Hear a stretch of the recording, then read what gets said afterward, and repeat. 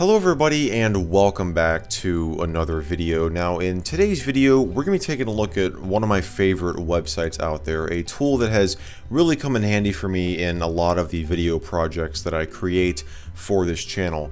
You guys probably know that this channel has a focus on vintage technology, and I do a lot of like retrospective type videos, and a lot of those videos kind of require me to show you what a company's or a product's website looked like back many years ago. There's no way to really get access to these old websites and these old web pages. Well, you can with the Internet Archive Wayback Machine.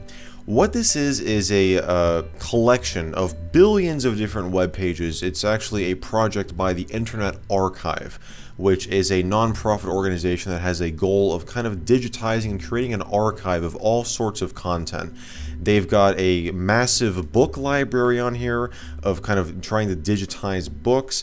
They've got media. They've even got playable DOS games that you can play in your web browser, which is pretty cool. But what we're taking a look at today is the Wayback Machine. What you can do is go to this website, web.archive.org. You can type in any website URL and it will pull up an archive, basically a timeline of that website, all the way back to 1996 if it has been around since then. Let's say we want to take a look at apple.com. So we're going to type in apple.com here and press enter, and the archive is going to pull up this wonderful timeline here all the way back to 1996.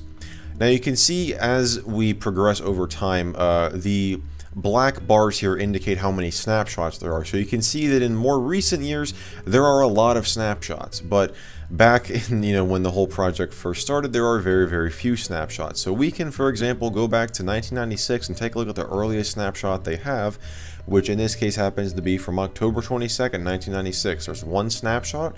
I can click on it right here, and it will begin to load apple.com as it was on October 22nd, 1996 when this snapshot was taken.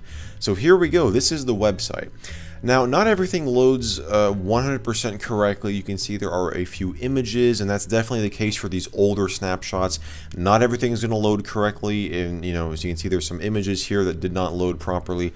But you can still get a look at how this website looked in 1996. We can zoom in here, and you can see this was back when they were talking about there's a new PowerBook family. Apple announced the Macintosh PowerBook 1400 series, combining the 117 MHz PowerPC speed with a removable CD-ROM drive and expansion options. Some of these pages will be archived, some of them won't be. So there definitely will be cases where it won't be able, like say if you click on a specific link, or it won't be able to pull up like it doesn't have that page archived. But one thing you'll also see happen is, like if I click on this link right here, it doesn't have a snapshot of that page from 1996, but it jumps to the earliest snapshot that it has of this page, which just happens to be from 1999, 3 years later.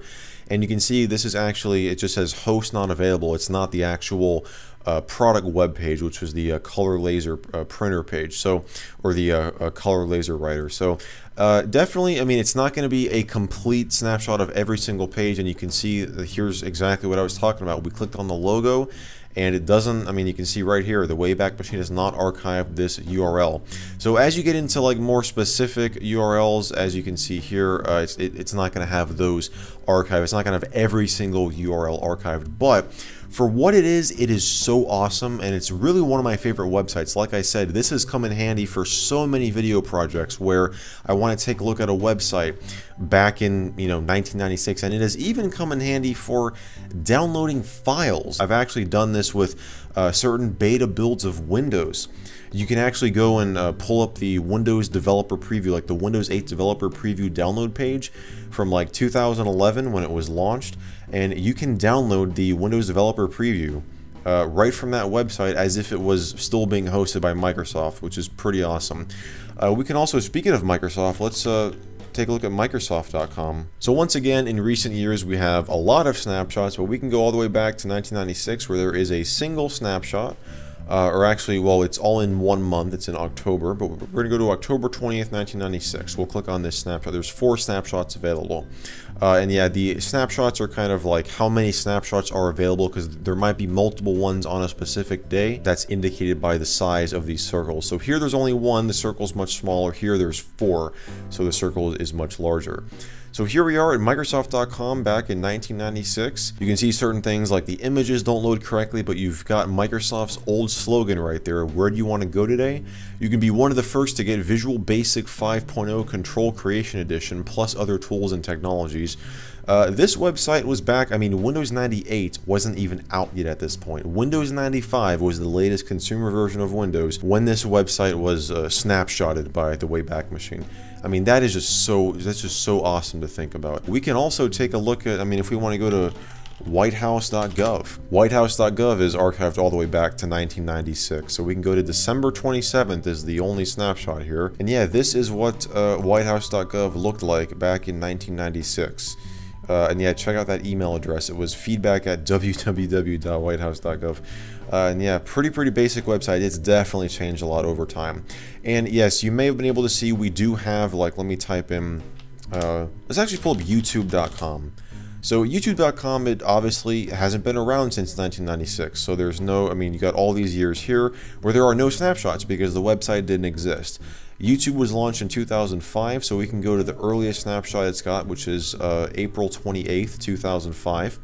So we can load up this snapshot right here. And yeah, check this out. So all the images have loaded in this case. And this was back when YouTube was a dating service. Yes, YouTube was actually the original concept, from what I understand, was to be a video, like, online dating service. Obviously, you don't have that on YouTube nowadays, but that's just so, it's just so interesting to see, like, just how this website has changed. What I was saying earlier is you've got this bar up here. This is essentially the Internet Archive Wayback Machine navigation bar, where I can easily switch between snapshots. So you can jump ahead to 2006. I can jump essentially a year ahead and take a look at YouTube in 2006. You can also type in a URL right from this address bar here and press go and just go to an archived version of that website.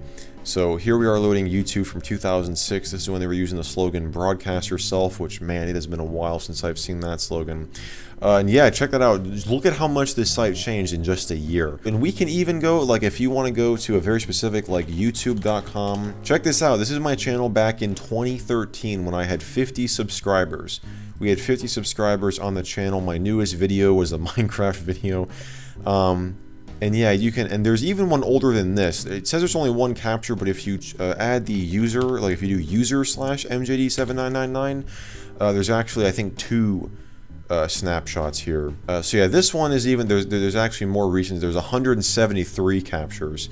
But we can go all the way back to 2013. Okay, so it's from early 2013. But this was back when I was using the channel layout, like, before the one you saw in the last snapshot. And this was back when the channel had 23 subscribers and 9,248 video views. And my latest video was the 29th birthday video on the Macintosh.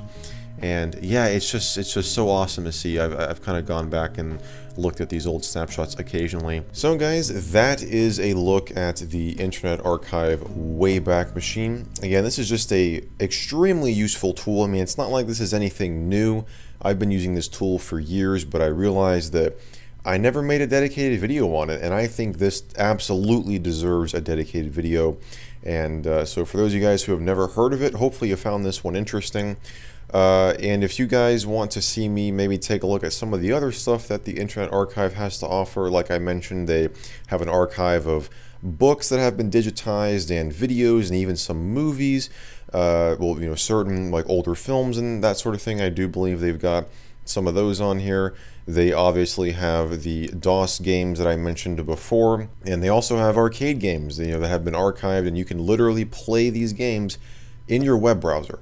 It's super cool. You don't even have to download a virtual machine and set all that up. You can do it right from your web browser, and it's so awesome that this is totally free.